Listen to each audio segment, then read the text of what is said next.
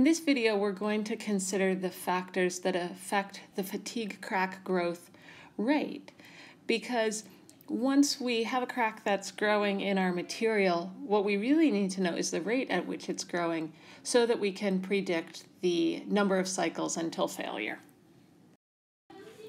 So if there is a crack present that can grow, as I said, the life will be determined by the crack growth rate, and we define this as dA dN, and so this is the change in the crack length with number of cycles. So how much the crack grows in each cycle. And we know that if there is a crack present, there's going to be a stress concentration. And so while we have this cyclic stress, we also have a cyclic stress intensity factor, and that in the end is really what we need to be concerned with if we want to predict the crack growth life. So this plot here is showing on the y-axis stress versus time, or stress intensity factor versus time. And so as the stress cycles between sigma min and sigma max, we also have a cycling of the stress intensity factor. And just as a reminder, the stress intensity factor K is given by the stress times this geometric factor times the square root of pi a. So we go from some value of K min, the minimum stress intensity factor, to K max as the stress is cycling. And we can then define a cyclic stress intensity factor. And this cyclic stress intensity factor is just the difference in the maximum and minimum stress intensity factors, and is given by this expression here, delta sigma, so the stress range, times y times that square root of pi a. Now, it's the case that if some of the cycle is in compression, then that compressive stress actually acts to make the crack close. And so during that part of the cycle, the stress isn't acting to open the crack, and so we need to take that into consideration. It turns out that there's some threshold needed to make that crack grow, and we would call that K opening, or sometimes just KOP, but that stands for opening, and that's what's needed to make that crack grow. So that opening, that critical value for K opening, the stress intensity factor needed to make K open, we can get some delta K threshold value then. So K opening minus the minimum K, and that gives us our delta K threshold. Let's take a look at a couple of examples so that we get a better sense of really what this means. Okay, so in this first example up here, we have again our K max and K min, and our cyclic stress intensity factor varies in this way as the stress goes.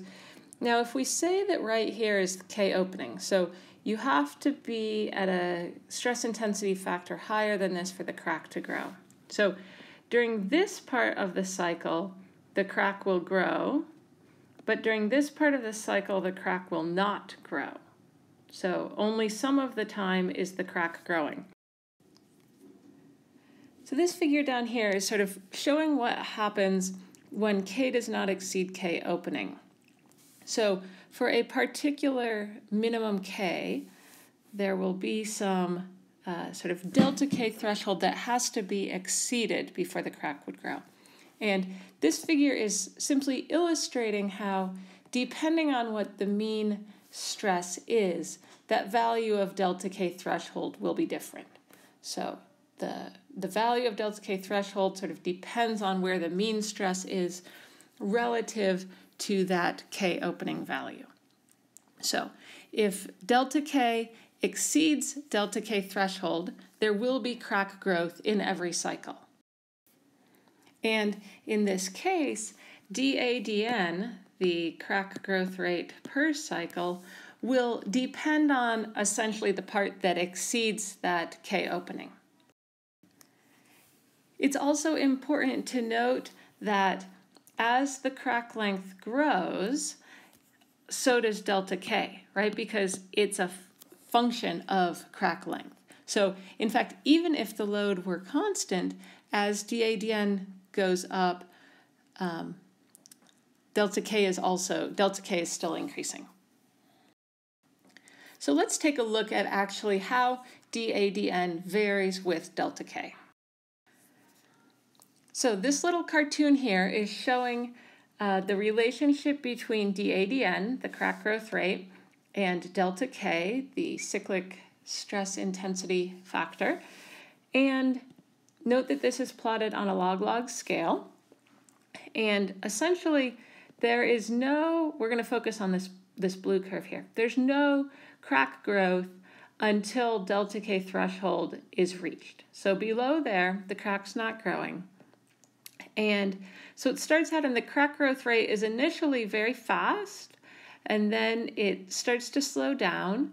And so this is sort of the stage 1 crack growth. And then we get into this sort of steady state crack growth region, which is called stage 2. And then we eventually get to stage 3, where the crack starts to grow very fast. And it's at this point where Kmax is equal to K1C. So the maximum stress intensity factor that's realized is equal to the fracture toughness of the material. So at this point, the Kmax is equal to the K opening, right, at the threshold. Another thing that's illustrated on here, this is for 2 different values of R. So remember, R was equal to the stress ratio, sigma min over sigma max.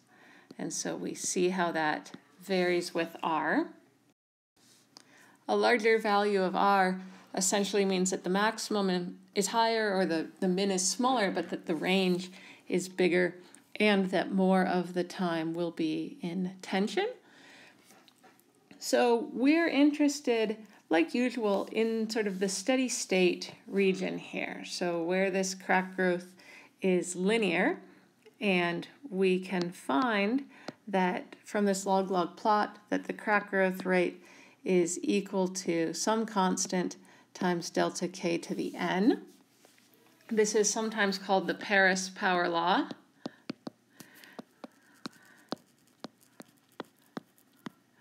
And we can find that value of n, of course, by plotting on a log-log plot and then finding the slope of that line.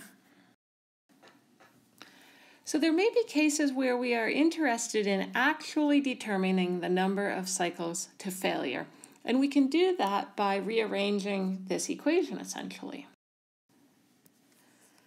So we may want to, for example, be able to compare a calculated life to the actual component life, or to predict the lifetime of a component. So we'll just start here with the same equation we had, dAdn equals C delta K to the n. And we're then going to rearrange this to essentially plug in for delta K, right? So we know what delta K is, so we're going to plug that in down here.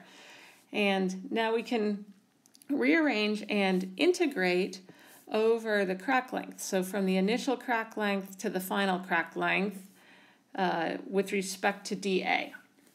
So we rearrange here, and we do this integral, and we simplify a little bit, and we sort of get to this point because these things will be constants. They can come outside of the integration, and so we're just integrating y squared of a with respect to dA. So in the end, after we perform that integration, we end up with this expression here. So this is the number of cycles to failure as a function of the initial crack length. And so we have 1 over c, 1 over delta sigma squared of pi y to the n times 2 over 2 minus n. So this clearly does not hold if n equals 2. And then we have sort of the final crack length minus the initial crack length raised to the power 2 minus n over 2. And so these are the different variables that show up here. And this allows us to make a prediction for the number of cycles to failure based on the initial and final crack lengths.